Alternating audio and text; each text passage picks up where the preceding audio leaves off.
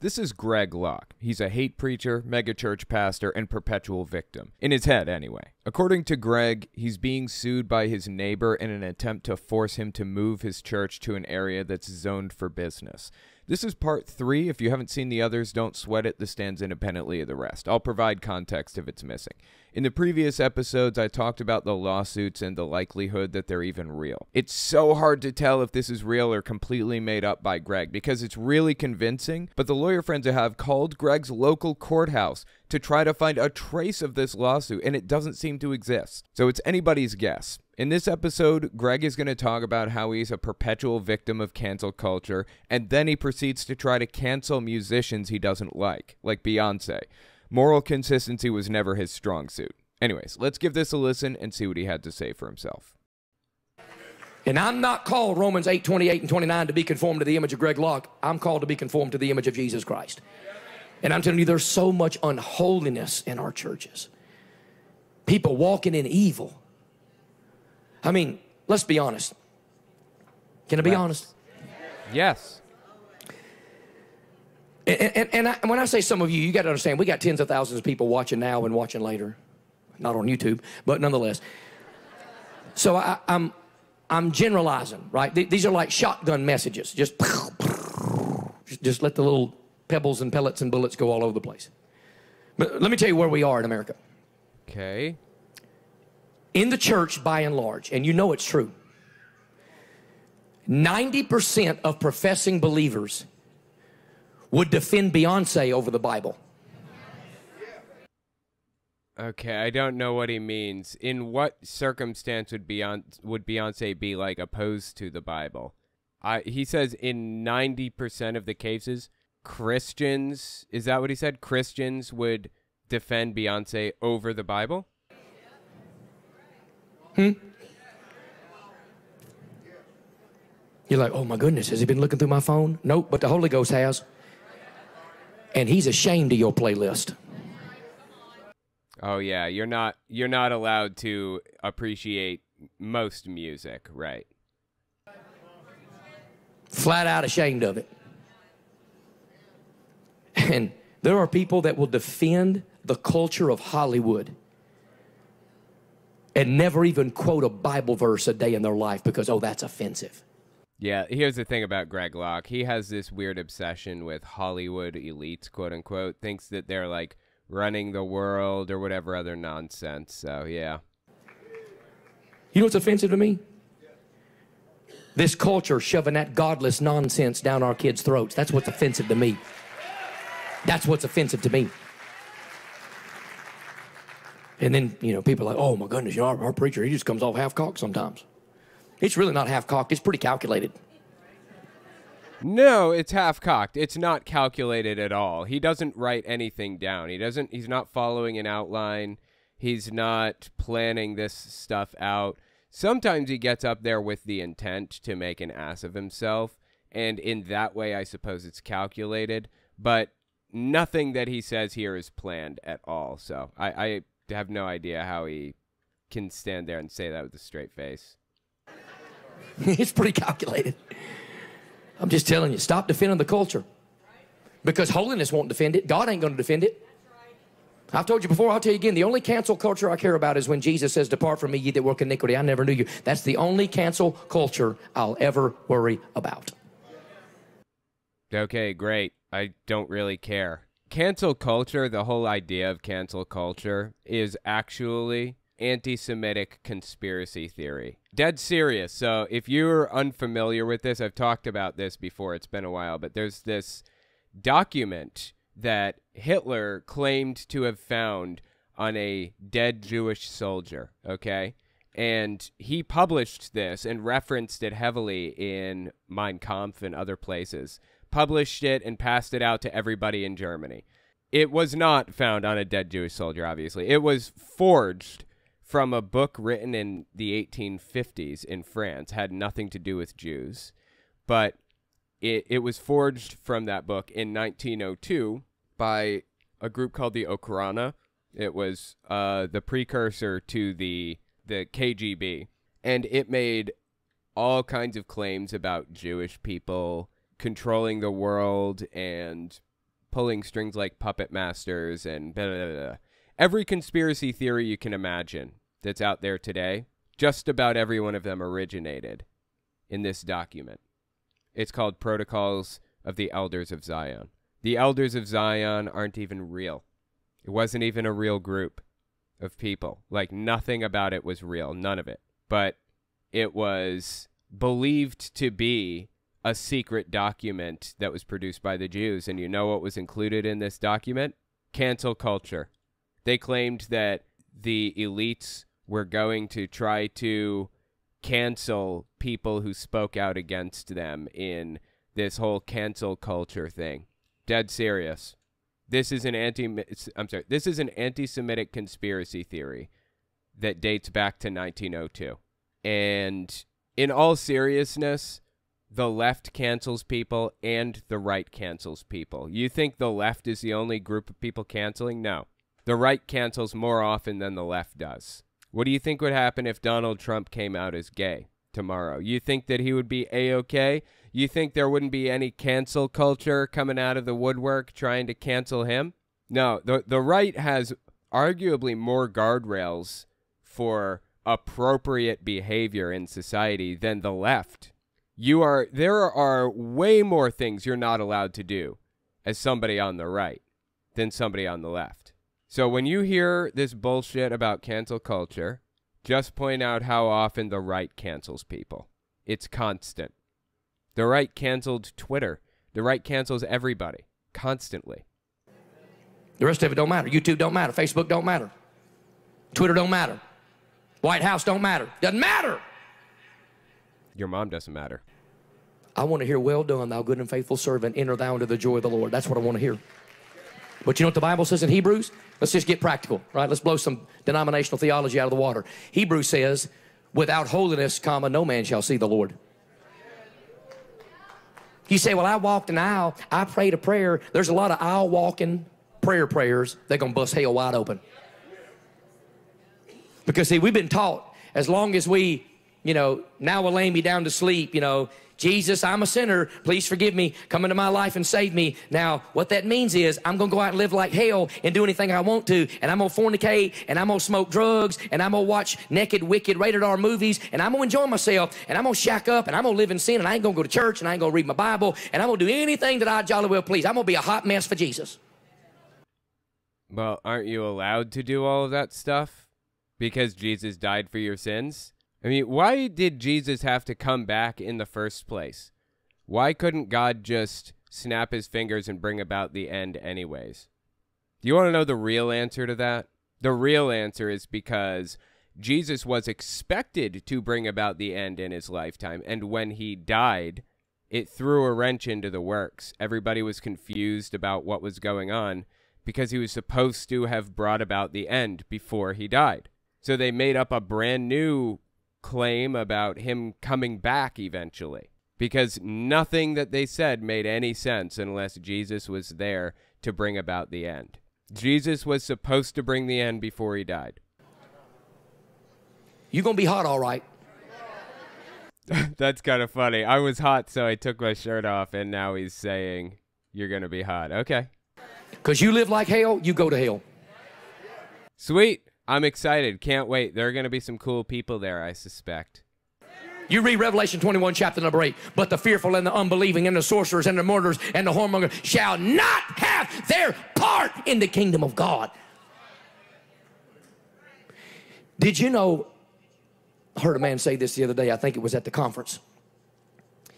He said 100% of people at funerals get preached into heaven. You ever notice that? You've probably never been to a funeral in your life. Maybe you have. When somebody got up and said, well, I'm sorry to tell you, old Jimmy here's in hell.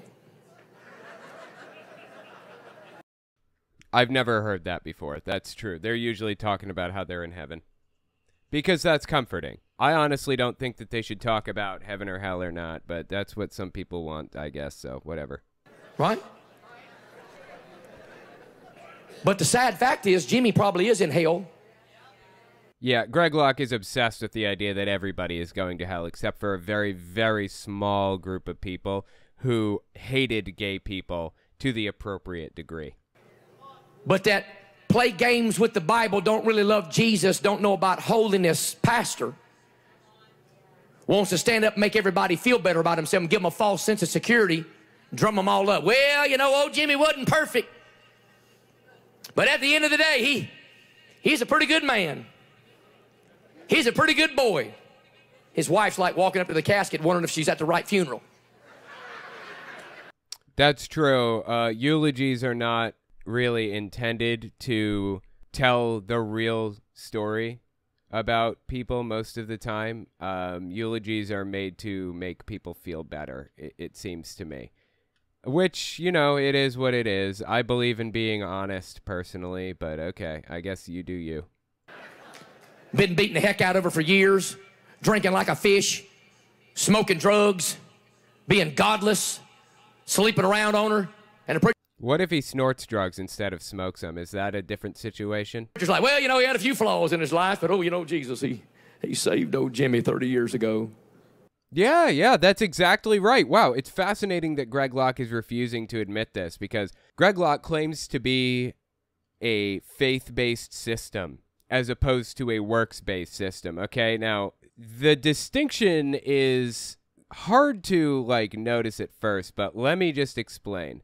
There are two parts of the Bible. One part of the Bible says that you can be saved by grace and grace alone, so no man can boast, right? And then another part of the Bible, written around the same time, so you can't say, like, one is canonically, you know, sooner, so it's more accurate or whatever. The other one says, faith without works is dead. So there's this big debate in the church community about whether God wants you to be, like, it wants you to work to prove your love for him, or if you just have to accept Jesus into your heart and boom, that's it, you're done. Now, here's where it gets interesting. Greg Locke claims to be a faith-based system, but then he says things like this. Then he says, you can't just be saved and call it quits. You have to follow through and do this thing and that thing and blah, blah, blah. Which is it? Either God only wants you to prove your love for him once by giving your heart to Jesus, and that's all, or you have to keep working at it. One or the other. I ain't playing them games anymore.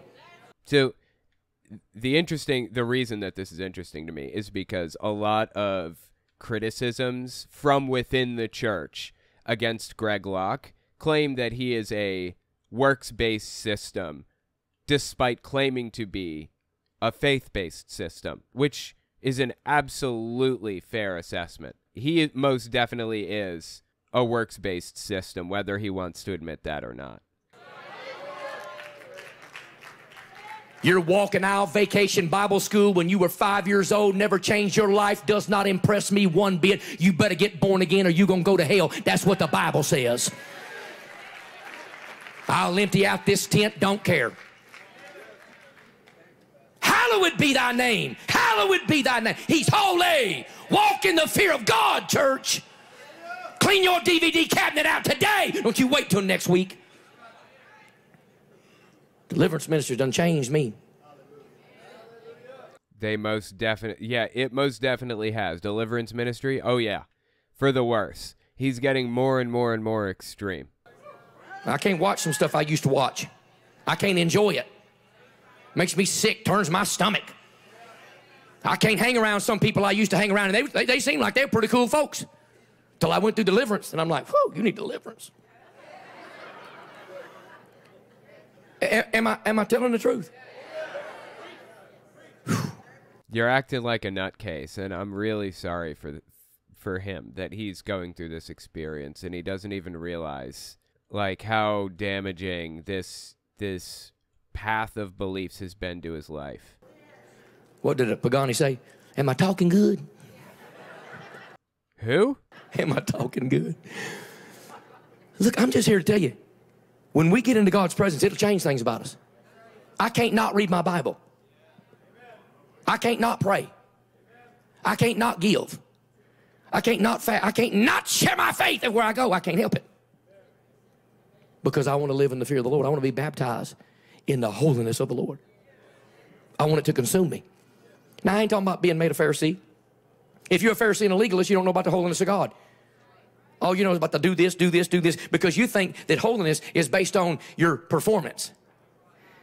Holiness is based on your position in the Lord Jesus Christ. And because of your position in the Lord Jesus Christ, your practical outlook in life is going to be different. And so if you say that positionally you believe in Jesus, dispositionally it's going to change the way you live. Am I making sense? Not really. So he simply says, Our Father which art in heaven. He's above you. Hallowed, holy be thy name. All right, let's just go on. Thy kingdom come. And by the way, it's going to. Okay, any day now. I've been waiting this whole time, but all right. I guess I'll wait a little longer. It's going to. I don't know when, I don't know how, I don't know what it looks like, but you better get ready because it's coming to a town near you. Thy kingdom come. Great. Okay. Still waiting. We've been waiting 2,000 years. I guess we'll continue waiting. And there'll come a time. And I don't know when that time's going to be, and neither do you. So don't come at me with all these dates. Didn't he just say that? I'm sick of hearing about your dates. If you accidentally guessed it, God would change the date just for you. That's actually a theological belief. If somebody claimed that there was a day, then God would change it specifically because nobody knows the day or the hour or the whatever. I don't know if, that's something that Greg Locke believes or not, but yeah, that is a pretty standard Christian belief. Which is funny because, with almost 8 billion people on planet Earth now, somebody is predicting the end every single day. And hell, maybe that's why the end hasn't come now, because there's some jagoff somewhere claiming that the end is going to come that day. Stop all these dates. Well, if you take this and rewind this and you go to the book of Isaiah and then you go to Deuteronomy and you do this and you go here and you go to the maps, then you go to the concordance. He's talking about Bible code. Yeah, this is something that right now we're reading this book called Donald J. Trump, the Son of Man, the Christ. It's been a while since we've read it, and I have things to do this week, so I'm not going to be able to read it this week either. But that is his position, or that's his belief. That's how he arrived at the conclusion that Donald Trump is the Son of Man, or the Messiah, the second coming of Jesus, basically. That's how he came to that conclusion, was through this whole claim that, the Bible says this at that part, and you skip 3 verses forward and read the first letter of the second chapter, blah, blah, blah. That's how he came to the conclusion, partly at least, that Trump is the Messiah. If you go back to Genesis, if you tie this together and this together and this together and this together, you have a mess. That's what you have. That's also how Jehovah's Witnesses came to the conclusion that that Jesus came in 1914. That same kind of Bible code logic or whatever. Well, it's a year of Jubilee and about the Passover. I don't care. That's funny. That one is actually about the year of Jubilee, the Passover and stuff. I think that one was from the recent claim that September 23rd was going to be the end of days or whatever. There was a lot of that going around on September 23rd, 2022. TikTok's out the wazoo of people claiming it. You don't know when Jesus is coming, so do not argue with me about that.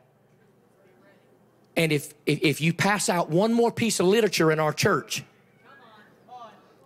trying to tell people Jesus is going to come next week, I'm going to ask you to leave, because I ain't fooling with your Jehovah's Witness, Seventh-day Adventist, law-abiding nonsense. It's actually interesting he grouped those two things together, Jehovah's Witness and Seventh-day Adventist, because they are cousins, basically. The founder of Seventh-day Adventists, Ellen G. White, and the founder of Jehovah's Witnesses knew each other and went to the same congregation, the same Millerite church, before the Millerite movement, died, of course. But yeah, they're very closely linked, and they have very similar beliefs about the end times and stuff. Which person was going to their church passing out literature, I wonder?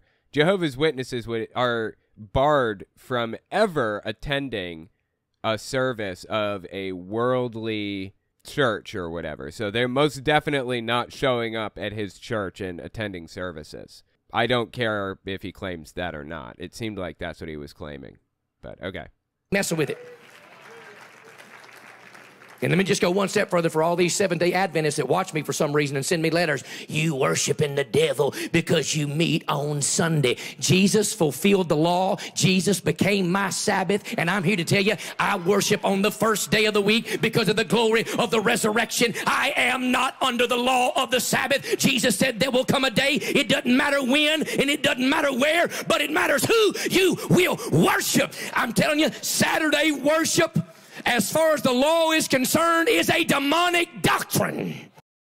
Interesting point. I think I agree with him that the Sabbath is unnecessary now that Jesus came back and blah, blah, blah, whatever other thing. I'm sorry, not that he came back. Now that Jesus has come in the first place, not that he came back, but that he came back forever ago to fulfill the law. In my opinion, I think that the law was fulfilled biblically, so he doesn't have to worry about the Sabbath anymore. However, if you're circumcised, you are required to follow the whole law. That means observing the Sabbath, not eating shellfish, not eating pork, not wearing cotton and linen blends, i.e. polyester, all of it. According to Galatians 5, if you're circumcised, you are required to follow all 613 commandments of the Old Testament. But Christians conveniently ignore that completely. Shut up and don't come at me with all that nonsense. I got to worship on Saturday because of the law. I'm not under the law, Skippy-O. Unless you're circumcised, in which case you are.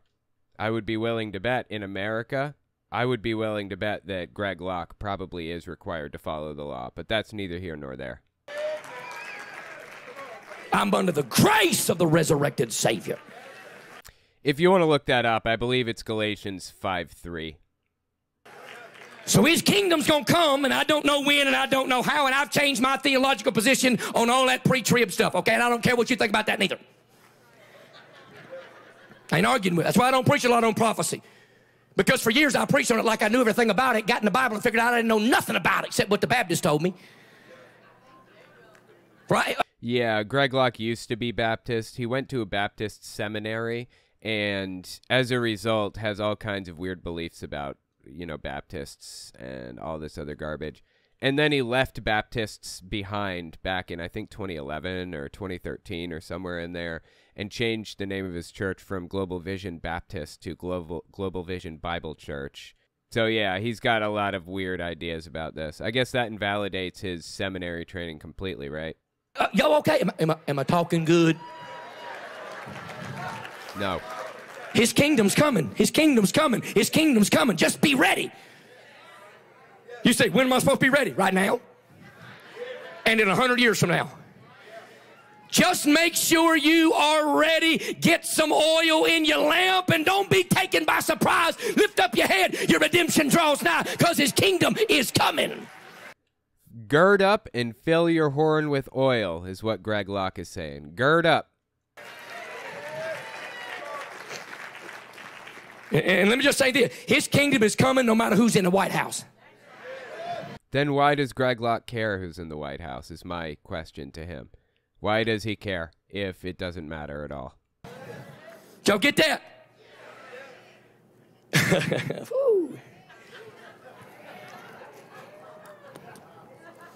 I don't never stop to drink, but I'm going to need one right now. Everybody's all excited about 2024. I ain't slighting nobody. I'll be in Mar-a-Lago in 2 weeks. Oh, I got friends everywhere. When did this come out?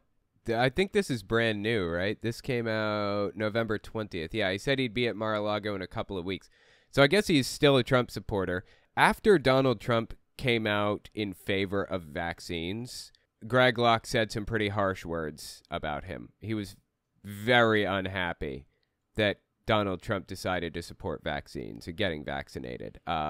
Greg Locke is super anti-vax. So anyway, I'm actually kind of surprised that he decided to, continue to talk about Donald Trump in some kind of a supportive way. Weird. I'm sick about half of them.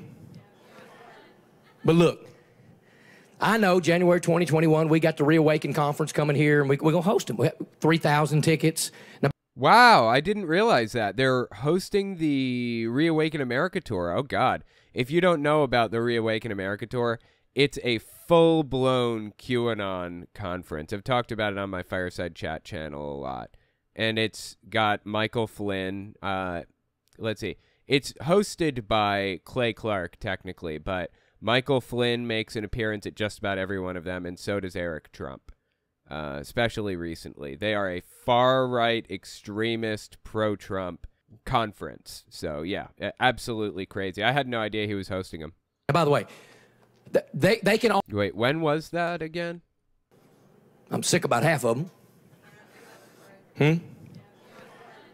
But look, I know January 2021, we got the Reawaken conference coming here, and we're going to host January 2021? 3,000 tickets. Now, by the way, they can all stay over and join us for an actual church service on Sunday, but this is not a Global Vision event, although I'm opening and closing both days. There'll be 3,500 people here. It'll be like a stomped ant bed. If you're coming to that, you can't say, well, I'm a Global Vision person, so I'm just going to get, you won't have a seat, all right? That's a ticketed event, and we don't do ticketed events. That's all on them. We're just letting them host it here. Am I making sense? If you're working here, we'll get you a T-shirt and you can get in for free. But all that to say this, yeah, I know we host some political stuff. I know all them politicians.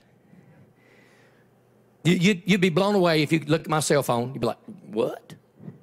Not really. I know that, a lot of politicians work with this guy. I wouldn't be blown away by that. Most people probably would be. Them people far from impress me anymore. I used to think that stuff was cool. Y'all be in the back room.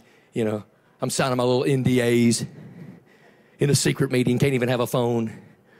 All the dignitaries walk in. And I was like, my goodness. And then all of a sudden I get in the deliverance ministry. God changes my life. I was sitting in the room now and I'm like, my goodness, what a bunch of demons. Well, then why work with them? I don't understand. If he thinks that they're demons, then why work with them at all? Nobody at this point, at least, has to even ask, who are you going to vote for? Look, I'm going to be honest with you. At this point, things are such a mess. It is not going to matter who's in the White House. His kingdom's going to come. Oh, shit. This is interesting. 15402. Let me write this one down. Who is Greg Locke going to vote for? Okay. Interesting. Go on. The church is going to rock on. It just is. It just is. So, look. Can I?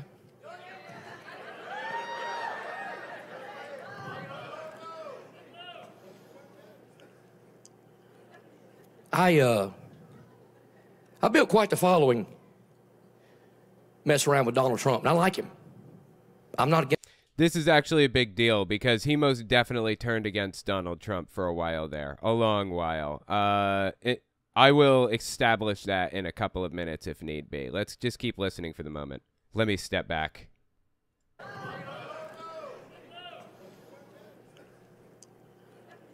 I built quite the following mess around with Donald Trump, and I like him. I'm not against Trump now. I don't care if you amen or not. Some of y'all better strap your Depends on. You're about to pee yourself.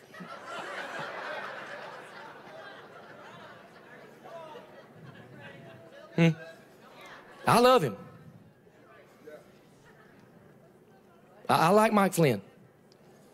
Okay, this is actually a big deal that he's saying all of this, and let me show you why this is such a big deal, because this is the last time Greg Locke spoke about Donald Trump. Let me show you the last time he talked about him. Greg Locke did talk about Donald Trump during the Mar-a-Lago stuff, like when Mar-a-Lago was searched over the documents and stuff. Locke said that it was witchcraft that caused that and blah, blah, blah. But beyond that, this is the last time Greg said a word about Donald Trump. This is early January 2022. So I'm going to say something. I don't care how ticked off you get. I'm going to say something. Listen to me. Stop. Everybody say stop. Stop. Stop sitting on your butt and waiting for Donald Trump to do something in this nation. That's straight up turning on him, right? Stop it. Stop it.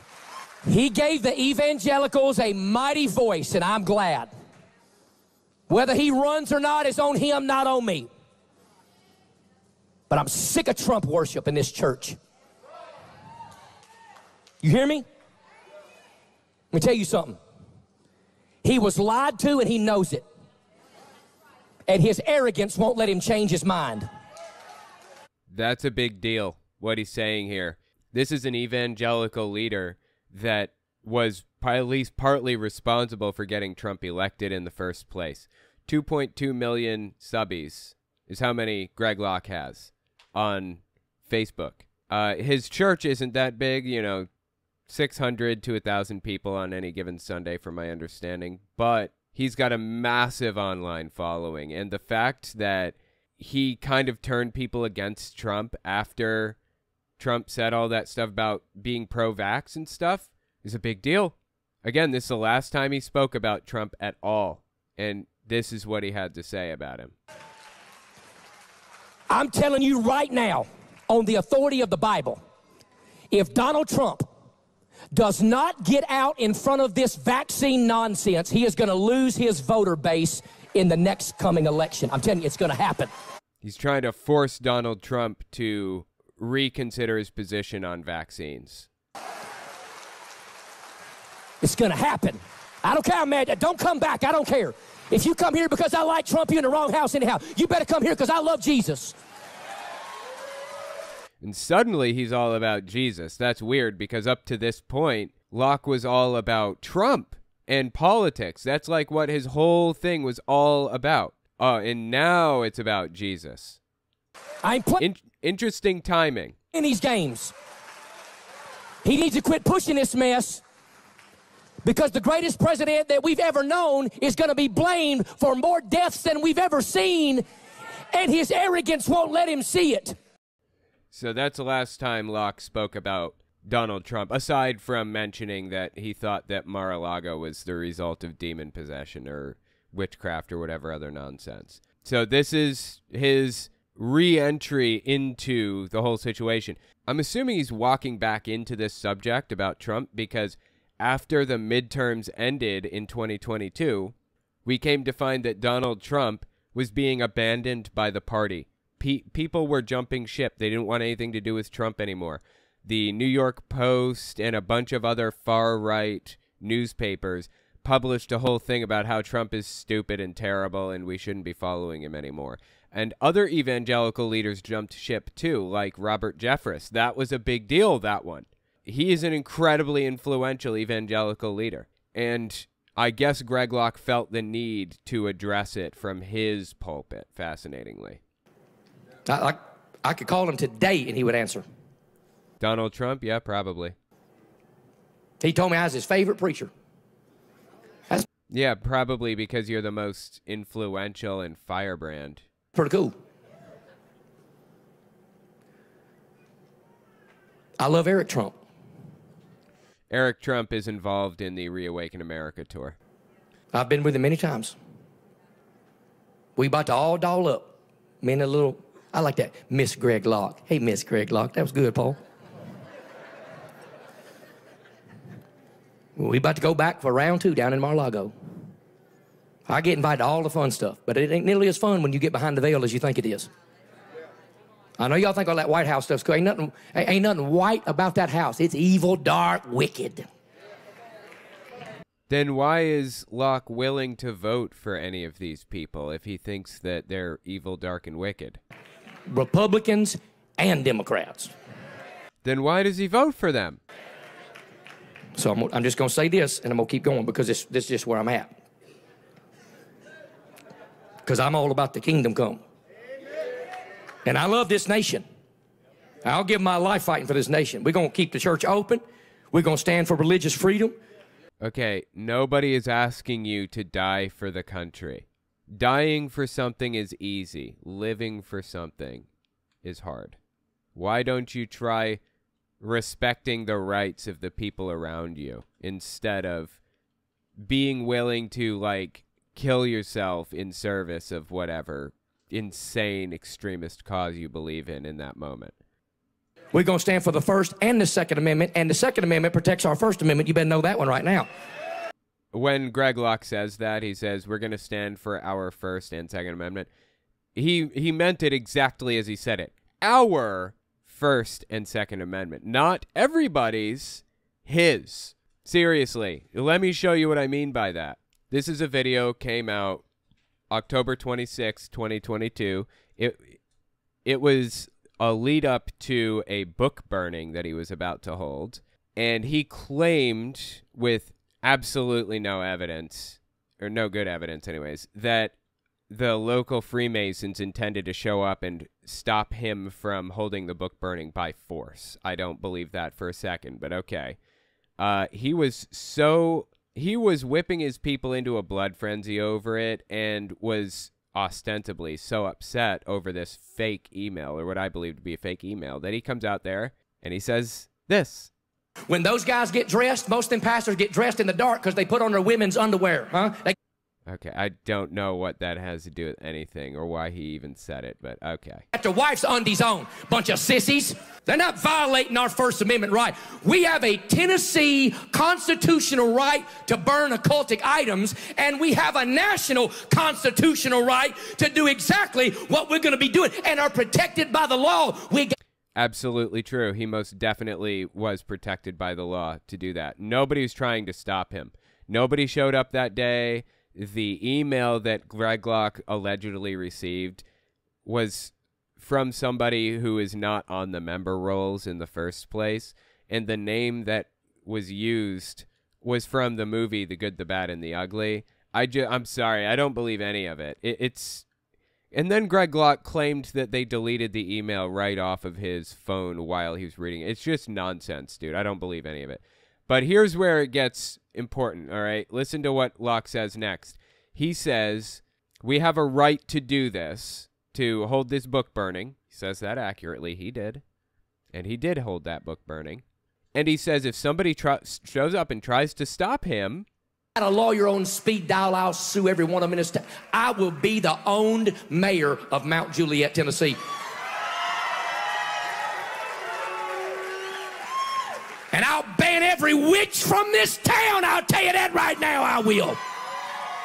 See, he was never in favor of free speech. He was in favor of his free speech. Nobody else's. His. He's talking about being persecuted, being prevented from exercising his right to whatever, free speech.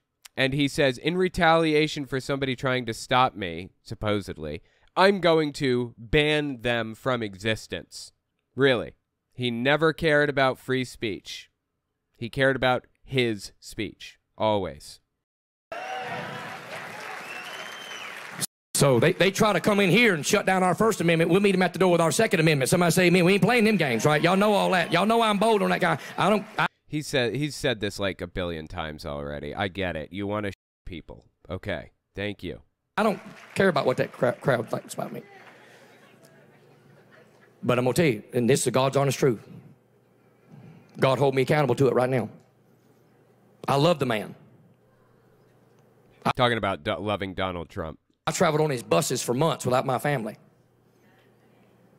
I'm on Nancy Pelosi's hit list because of it. Okay, Nancy Pelosi doesn't have a hit list. I have no idea what he's even talking about right now. I'll go down fighting for people that are doing right. Now, look, there's some people I won't go to heaven with that I'll go to jail with to save the nation. You understand that? I hang out with a lot of politicians that aren't born again. I'll go to jail with them. I just ain't going to heaven with them, but I'm working on that part, too. Okay. But I'm just going to make this one statement, and we're going to be done. And we're going to keep going, because I want his kingdom to come. And his kingdom's not America. His kingdom's the whole world. Now, if America falls, the whole world's in a mess. I get that. Everybody knows that. Joe Biden knows that. That's why he's trying to sell us out to the Chinese, but that's a whole other message. Oh, please tell me more. Joe Biden is trying to sell us out to the Chinese? Can you elaborate on that? In what way? What is Joe Biden doing? Is this like, okay, there are some QAnoners who believe that Joe Biden has given China clearance to use a weather gun, to shoot a weather gun at the United States to test it as a new weapon against the U.S. Is that what he's talking about? I mean, that is like delusional fantasy land to the extreme, but is that what he's referring to? I can't tell. I don't know. I'm about to get banned on dadgum all of them today, I guess. He's already banned on dadgum all of them. He's streaming on his own website like InfoWars does. But here's the one thing I want God to hold me accountable for. When I get in the room with him. Oh, he's not banned on Facebook. He's still on Facebook. He's got 2.2 million subbies on there. Okay, so when he gets in a room with Donald Trump, go on. I'm about to get banned on dadgum all of them today, I guess. But here's the one thing I want God to hold me accountable for. When I get in the room with him, I ain't got but one question these days. You hear me? I ain't got but one. Are you running? Are you not? I don't care. Are you back on Twitter? I don't care. The last time I said something derogatory about him pumping that poison shot, within 2 days, the administration had done reached out to me. Are you turning? I said, I ain't turning on nobody. I'm a truth teller. No matter who's hide it, chaps. Oh, my God. Okay. He's a truth teller. No. In no way, shape, or form is Greg Locke a truth teller. But okay. The administration recognized that he was losing some evangelical support and was getting worried. And so, I mean, I'm taking Greg Locke at his word on this one. I think it's reasonable to assume that the Trump administration did contact him. But okay, let's keep listening. So let me just thin you out for a minute and tell you something. Thing, T-H-I-N-G. He's going to thing us out, okay? I ain't got but one question for him. Are you a Freemason? Donald Trump? No, I mean, he may be 33rd degree, which is like the honorary title that's given to people. But I don't believe that he's a Freemason. He thinks that he thinks that Freemasons control the world and all this other garbage. It's complete nonsense. Just shake my hand normal and tell me. Say I won't. I ain't got nothing to lose. So here's the deal. I honest to God right now don't believe he is. That's why the system hates him, because he's a wrecking ball to the system. He's not part of all that Illuminati stuff, which is super real. Okay, it's funny that he uses that term Illuminati. The word Illuminati was created by some people in the 1960s, writing into Playboy magazine with these conspiracy theories that were contradictory. They wrote a bunch of conspiracies in to like the, I don't know, editor, or to the op-ed or whatever it is that they have in there. Letter to the editor or whatever. They wrote all these letters in with conspiracy theories that contradicted each other because they thought it'd be funny. It was a joke, and they came up with the name for the like big evil organization that ran everything. They called it the Illuminati. It was all just a big prank, but it stuck. This is why you don't come up with conspiracy theories ever, even as a joke, seriously. Because they'll stick. So, okay, tell me more about the Illuminati, Greg. Okay? So, all I want is a man to look me in my eyes and honestly evaluate the question coming out of my mouth. Because if he is as true to this nation as I think he is, and thank God I still think that, I'll fight a buzzsaw barehanded. You'll fight a buzzsaw barehanded? Nobody is asking you to do that, Greg. To help him save the Republic. But let them claps die down. If I find out this is just a running interference for the left because you really own their team, and you doing backdoor deals with your fish fry, secret handshake, 33rd degree Masons. Okay, again, 33rd degree is just like a title bestowed upon you by somebody else. It is not, you didn't make it up through the ranks to whatever. Like, he thinks that there's some huge conspiracy out there. This just blows me away, dude. This is just weird. You better know this church won't ever be the same. Because I'll publicly burn the entire establishment down on both sides. Please do. Why are you withholding information that could be pertinent to people? Like, not too long ago, Greg Locke claimed that he had a dead man switch with incriminating information about Kenneth Copeland. Claimed that he had video of Copeland doing something illicit with an unwilling participant, just put it that way. And if Greg Locke was afraid of being killed, and if he did, then all of this information was going to leak out onto the internet. Dude, if you have this information, turn it over to police now. Seriously, why is he holding on to this? It is almost worse that Greg Locke would not turn it over rather than hold on to it. It is worse. Like, this is disgusting, dude. He should be turning this stuff over now. It's the same situation we find ourselves in. He says he's going to burn down the establishment if they blah, blah, blah. If you have, like, incriminating evidence, turn it over. What are you doing? Of the aisle. Without 1 second's hesitation over all of it. And you better know that's the only question I care anything about. So all these people that think I'm connected to his hip, you better know I follow Jesus. I believe the kingdom's on the way, and we better prepare people and prepare our hearts. And if I find out that I wasted my time fooling with people, leaving my wife, putting a target on my back, getting the haters that want to burn down our church, all for people that were part of what I was fighting against, you better know I'll raise such hell you ain't ever seen crazy preaching. Dude, people don't have a problem with you because you like Donald Trump. Nobody does. Even I don't give a shit if you like Donald Trump.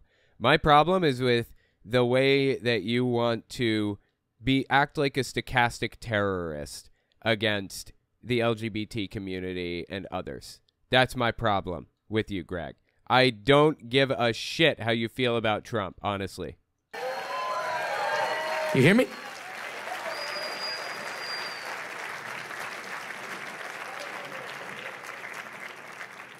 So I just thought I'd share that.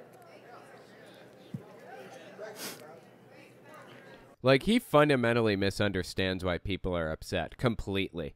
He has no idea. Locke 2024. Just kidding, baby. He says he's kidding, but he's not really. He's making it out like, okay, he says Locke 2024 like he's going to run for president. This is not his first mention of running for president. Dude, I have a clip collection that's years old, seriously. I have clips that you wouldn't even believe. This one's from May 22nd, 2022. Check this out. This is from the time that he claimed that he gave up tax-exempt status. By the way, this crowd going crazy. I told my wife the other day, I said, y'all better be careful. I'll run for president. Yeah, y'all be careful. Push my buttons. We'll have a pastor president up in that White House. We'll clean that sucker out. That's what we'll do. We'll shut it down. So he claims he's kind of joking about that, but I really don't think he is. I think this is a decision that he's seriously considered. I don't discount anything at this point. After seeing Donald Trump go from being a complete scumbag loser that nobody liked to actually winning the presidency, I don't discount the possibility that absolutely anybody could win. That being said, Sargon of Akkad is, give or take, roughly the size of Greg Locke, and he's also pretty extreme. He ran for some kind of political office in Britain, I believe, and pretty much failed miserably. I think he got like 6% of the vote or something. Your social media presence feels big in the moment, but when you're working on like a grand scale, like on a countrywide scale this way, like Greg Locke is, and like Sargon of Akkad was, It's really not that. You're not as influential as you feel. Not anywhere near as influential. So tentatively, I say I don't really worry about Greg Locke running for president. But so take that with a grain of salt. We should probably be a little concerned, but yeah, don't lose sleep over it.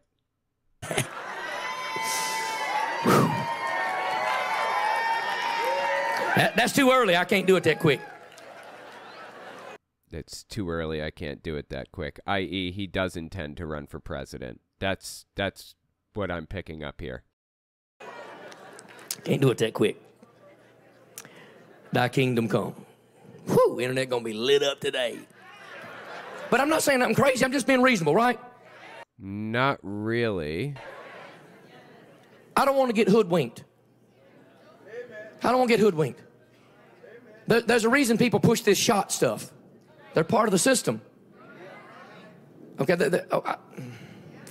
I just want people to be honest with me. I'm tired of dealing with dishonest people. Of course, in religion and politics, that's all you deal with for the most part, 98%. I'm just saying.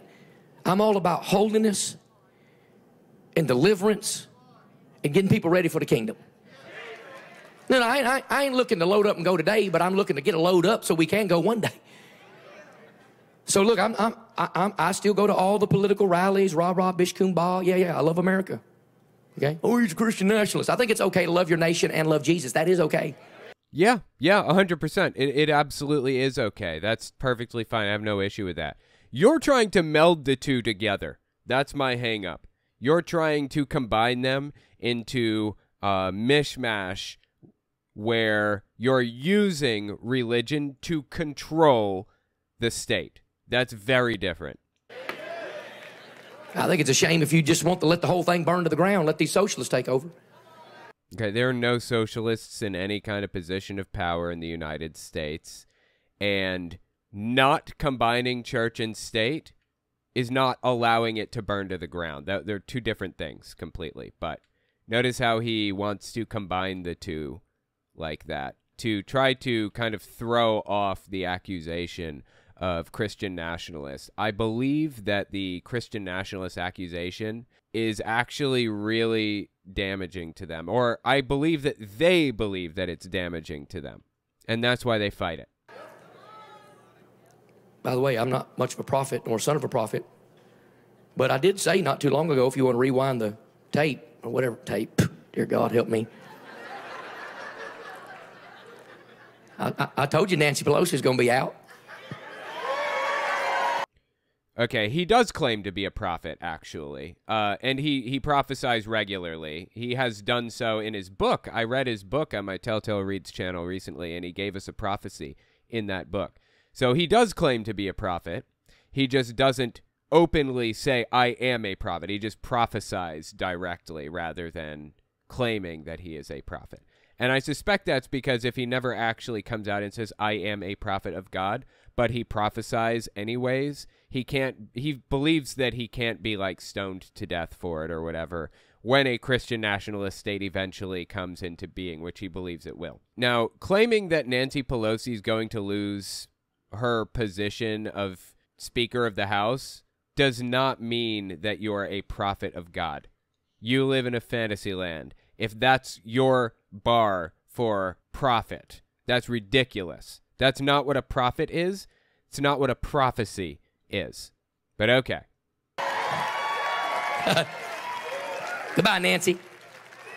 Come out in Jesus' name. Goodbye, Nancy. Okay, you realize Nancy Pelosi is not leaving the House, right? Is he not connecting the dots on this? Nancy Pelosi is still going to be in the House. She's just not going to be the Speaker of the House. Nancy. So I'm hopeful, right? I'm hopeful. I really am. That things can turn around. House and Senate can figure some stuff out. But the only house I'm accountable for is this house. And this house.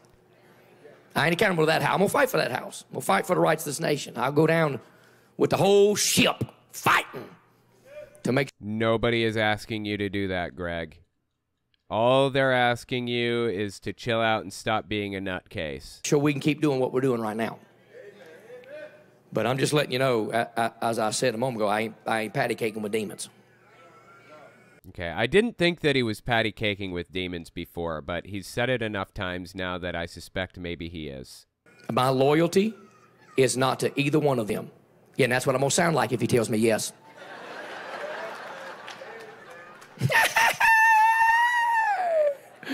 Okay, that was a creepy noise. And I'm going to loosen my tie and I'm going to walk out of Mar-a-Lago and I ain't going back. I don't need them. And they don't need me.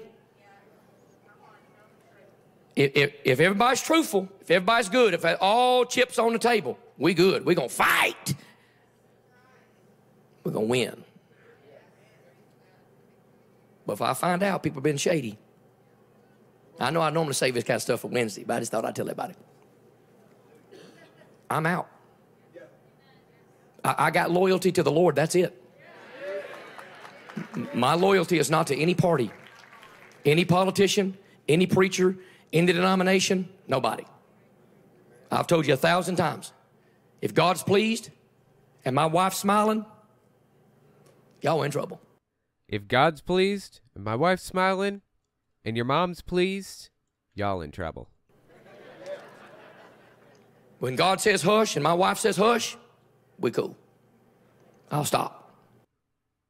See, right there, this is actually really fascinating. I talked about this earlier too, but let me write this down. Hang on, 204. What he just said was, when God says hush, I'll stop. When God says hush, I'll stop. What that means is, I'm going to continue being an obnoxious fool until God tells me to chill out. If God never tells me to chill out, I'm not going to. I'm going to act like a nutter butter until he tells me to stop. That's what this is all about. Only there are no guardrails. God is not like communicating with Greg Locke. He's not in there telling him to chill out because either he's not real or he doesn't take an active role in people's lives or he just doesn't care about Greg Locke personally. God is not going to jump in and say, chill out, Greg. It's not going to happen. When God tells me to hush, I'll stop. He's never going to. So Greg Locke is going to get progressively more and more and more extreme because there are no guardrails for this guy. There are guardrails that he believes that are there that aren't. He's blind and he's feeling around for them and says, until I feel them, I'm going to keep walking. He will never feel the guardrails. But I'm telling you, I'm a different man this year than I was last year.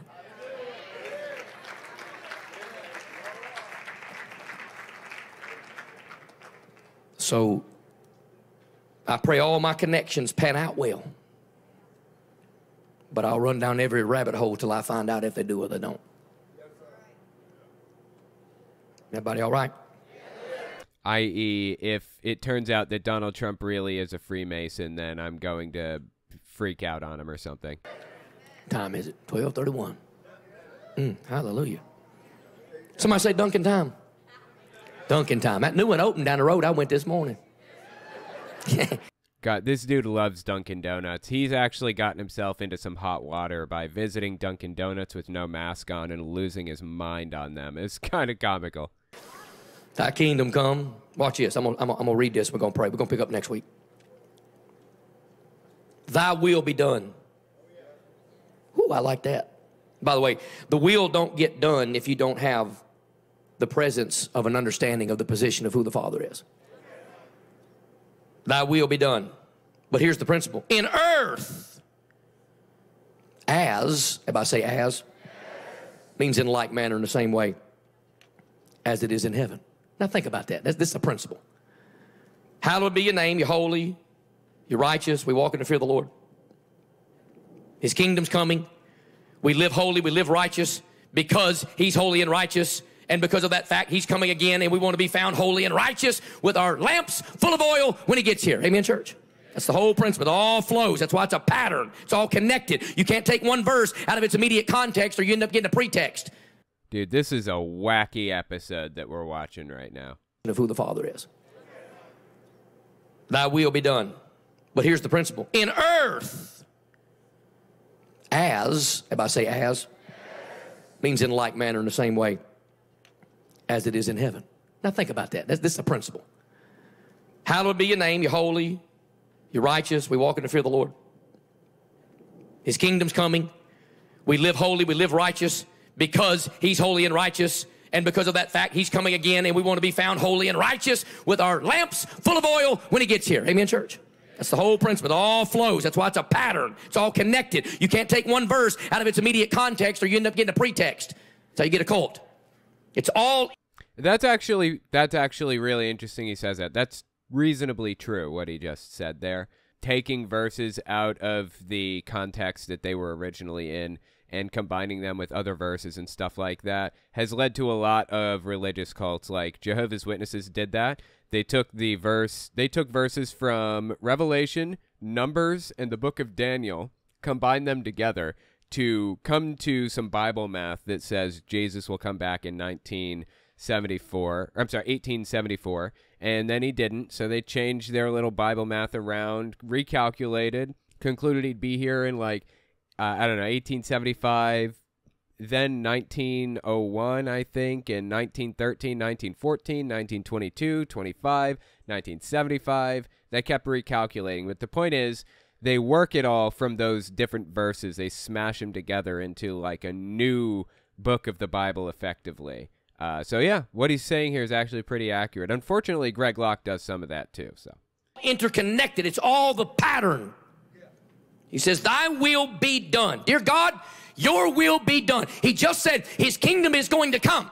But before the kingdom gets here, here's the will of God. Thy will be done in earth as in the same manner is in heaven. Question, is the will of God being done in heaven 100% of the time, yes or no? So why is the will of God not being done here when the principle is it should be done here like it is done up there? Well, I mean, didn't Satan wreak havoc in heaven at one point? It wasn't always like that, supposedly, according to the Bible. Everybody's like, well, one day when I get to heaven, everything will be glorious. How come it's not glorious right now? We sing songs like, it will be worth it all. I think it's pretty jacked up cool right now. I know it'll be glorious in the presence of the Lord when we have a body like unto his glorious body, and we don't have no sickness and no disease and no more demons and no more divorce and no more division and no more deliverance. Listen, I know it's going to be glorious. But he didn't say, thy will be done only in heaven when we get there. He said, thy will be done now in earth as it is being done right now in heaven. You know what's going on in heaven? People going crazy for Jesus. You know, that's what makes heaven heaven. It ain't the streets of gold. It ain't the rainbow around the throne of God. It's not the crystal sea. It's not the crystal sea. Oh, that's fascinating that he says that, because that's actually straight from Kat Kerr. Kat Kerr talks about the crystal sea. Oh, God, this is fast. Okay, I got to write this one down. This may not mean much to a lot of my viewers who aren't here regularly and don't watch the Kat Kerr stuff, but oh my God, that's actually really interesting, and I'll probably do like a long form breakdown of why that's so interesting sometime soon. It's not the golden thrones. It's not the seraphims running around and flying around. It's not the beast. It's not the elders. It's not the size, the scope, the breadth, the depth, the height, the expansion of the city. You know what makes heaven heaven? Jesus. And I tell you right now, I double dog dare you to read the Bible. You know what's happening right now in heaven? People going buck wild crazy for Jesus. I mean, they shouting for Jesus. They're running for Jesus. They're screaming for Jesus. Loud music for Jesus. And I like, man, y'all come to that Global Vision. I got to have some earplugs. It's loud up in there. You ain't going to like heaven one bit. This ain't even close to what it's going to be like in heaven. It's going to be deafening when you get up in heaven, and you're going to have new ears so you can handle it. I don't like all that loud preaching, that loud praying. I don't like all that loud bass music. I don't like that la la la la la la. Can you imagine what it's going to be like when myriads of angels are screaming and singing and hollering, and the saints are screaming and singing and hollering? This is so interesting to me. He has a completely different idea of what heaven is like than Kat Kerr does, for example. He's most definitely taken elements from Kat Kerr, like the Crystal Sea.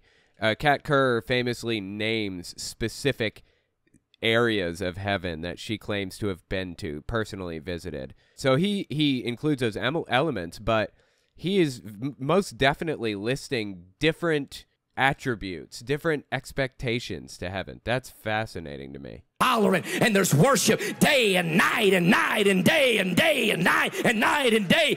In point of fact, it's all day because there is no night because he's the light thereof, the Bible says.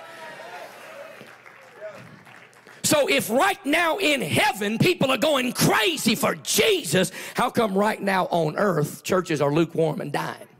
Dude, I would hate it if it was just all day, all the time. I'd really prefer some nights sometimes. People in heaven right now praying. People in churches right now playing. People in heaven singing and shouting in the presence of God. People on earth miserable and pouting because the preacher went too long. That's me right now. I wish you would hurry up. And hurt their feelings about their favorite politician. Y'all got the wrong one up in this house. I'm crazy now. I used to be wild, but I have harnessed my wildness. Now I'm just crazy. Okay, wow.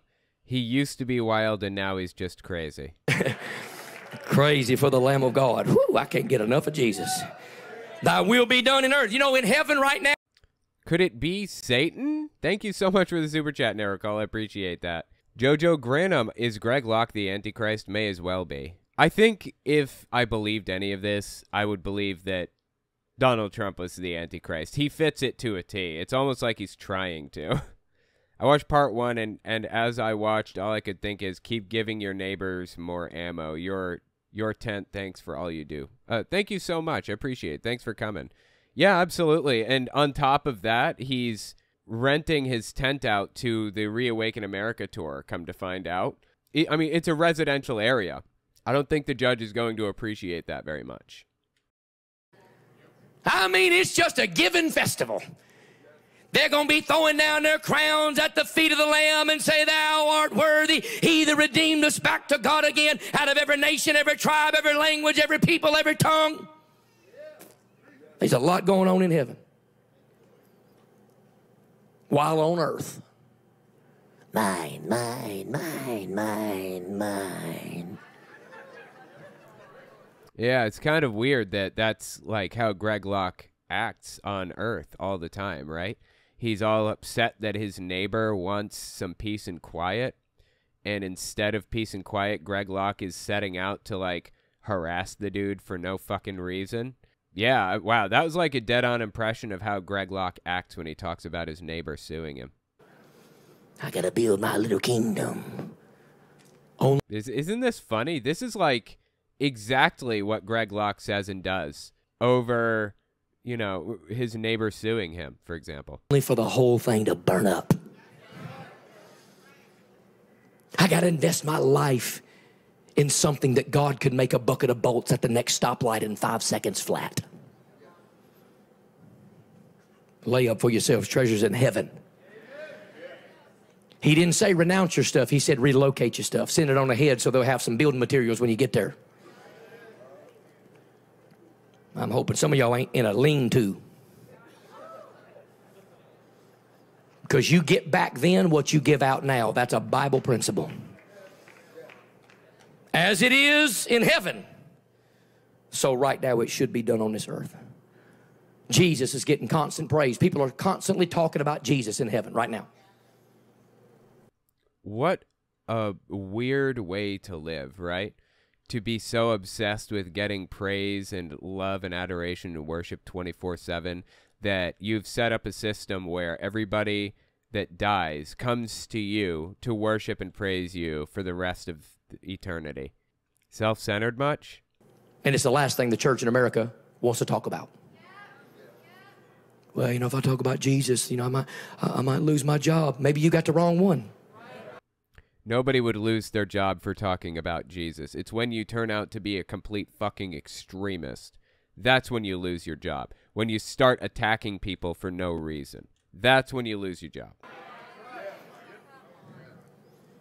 Well, if I talk too much about Jesus, the actual church I go to would kick me out. You better run.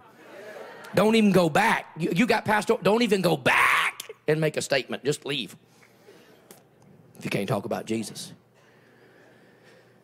So I accept. Like, nobody is being barred from talking about Jesus. What is he even talking about? A lot. I could preach a lot. I could rant a lot. But I think you get the idea behind what I'm trying to say, right? Not really. I told him at the conference, look, this is about the demonstration of the power of the Spirit of God. It's not about cute sermons no more. I can preach some cute sermons. Was it ever about preaching cute sermons? I got some stuff I've been preaching for 30 years. I can get up here, woo, rah, rah, bish, kumbah, 3 points of the poem, make it all rhyme. You'd be like, woo, what a message. Who cares? Dude, this is what I like to call virtue signaling. And it is the cringiest shit ever. Please stop virtue signaling, Greg. Who cares? There are people right now on TV preaching to millions of people that are much better communicators than me, that are going to prison within the context of the next year. Okay, he keeps saying this. He's said this like 15 times already. Just wait, your favorite televangelists will be in prison before 2023. That's what he said. Before the end of the year. We're getting awfully close now. I would love to know how he justifies that. You know how he justifies it when he does a false prophecy like that? He pretends he never said it. It's not about cuteness. It's about realness. And I'm just being real with you. No. So I'm at a place in my life, almost 47. Oh, he's 47. I had no idea. Almost half a century. I will be crazy by the time I get to 50. He's already crazy. Really. I'm just at a place in my life where I'm like, you know what? I'm either going to believe the truth that I talk about from the pulpit, or I'm just going to talk about it from the pulpit, make everybody think I'm something that I'm not, which the Bible calls a hypocrite. It also calls me a lying coward. Because if I'll tell you one thing that I don't really believe, can I remind you in Revelation 21:8, the first people to go to hell are the cowards. Our pulpits are full of cowards. There's more abuse in the pulpits of America than there is in the strip clubs of America. It's the facts. I know some of y'all. Okay, I don't know how he defines abuse exactly. He just said there's more abuse in the pulpits of America than in the strip clubs of America. What? It makes your gag reflex go off. That's all right. We're a deliverance church. We got 50 buckets around here. You can throw up anytime you want. I am so confused by all of this, but okay. Am I right? Come on up, baby. I'm just chit-chatting right now. Yeah, she can tell. I'm just looking for a spot to land, and I can't figure. I'm circling the airport right now like, i.e., this is the end. He invited his wife up because she usually does like the closing prayer or whatever. Every time she does her closing prayer, it is a very clear violation of the Bible because she babbles using many words to impress people. That's specifically condemned in the Bible. And she just goes on and on and on. It's just weird. Anyways, yeah, we're probably going to check out at that point when she comes in and starts doing her little prayer thing. But yeah, sounds like he's trying to find a place to quit now. I'm just going to talk till I run plumb out of gas. Pow! Have to crash it to the ground. I'm just saying, he's coming, folks. We got to be ready. We ain't got time to mess around. And I think some of you, even with a demonstrative message like this, some of you need to really be baptized in the fear of the Lord this morning. What does he mean by that, demonstrative? That means it's possible to demonstrate. What does he mean when he says, even with a message that you can demonstrate? So what is he talking about here? I'm confused by his verbiage. And even before we start playing, start singing, start baptizing, she starts praying, I think some of you right now need to say, you know what, I want the will of God done in my house as it is in heaven. I want the will of God done in my life as it is in heaven. I want the will of God done with my family as it is in heaven. I want to say, hallowed be thy name. I want to walk in the healthy reverence and fear of the holiness of God. And I wonder right now if you just wouldn't start coming up all over the room. I don't care if it's 1, 2, 10, or 100 of you. Some of you right now need to just come and get on your face before God and say, oh, hallowed be your name. I'm going to walk in holiness. I'm going to walk in righteousness. If you're here to be baptized, go ahead and make your way over. Now, if you're going to pray, you do that first. Then get over there to the little changing station. Get with Miss Billy and the crew. We'll get you a name tag. We'll get you a towel. Okay, so basically you need to get yourself delivered, quote unquote. Just strange stuff, dude. Sounds like that's basically the end of his sermon. Absolutely bizarre. Let me know what you thought about all of this in the comments or on Twitter at Telltale Atheist. I wonder if this dude is going to successfully sue Greg Locke and force him to relocate. That would be really fascinating to see.